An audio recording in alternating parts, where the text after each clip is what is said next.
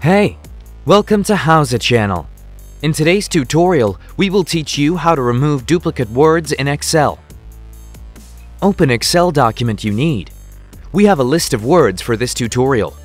Select the words you need. Go to Data tab at the top of the window. Click on Remove Duplicates under Data Tools box. Click OK. You will see a notification saying how many of duplicates were removed and how many unique words are left. Click OK. Easy! Thanks for watching the video. Please like it if you use any of our tips and tricks. Subscribe to our channel. We upload new tutorials every day.